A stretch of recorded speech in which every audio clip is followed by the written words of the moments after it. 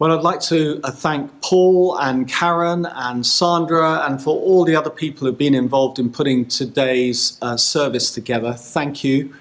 Just to say, after this service, at 12 o'clock, 12 noon on the 17th of May, we are going to be joining together for our first after-service coffee and chat, which you're able to access if you follow this link through to a Zoom meeting that we're having.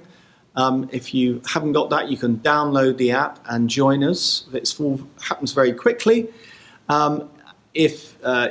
You'll find the Zoom meeting number and the password on the link below, which should be coming up on the screen.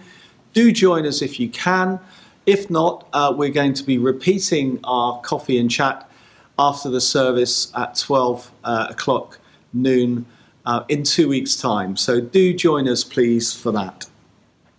So as we go, let us end with God's blessing.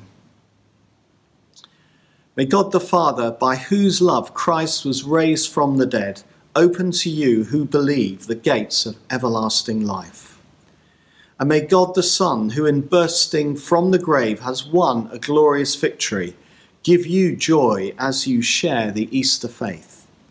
And may God the Holy Spirit, who filled the disciples with the life of the risen Lord, empower you and fill you with Christ's peace.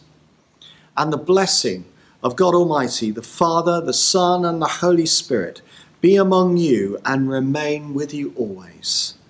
Amen. So go in the peace of Christ. Alleluia, alleluia.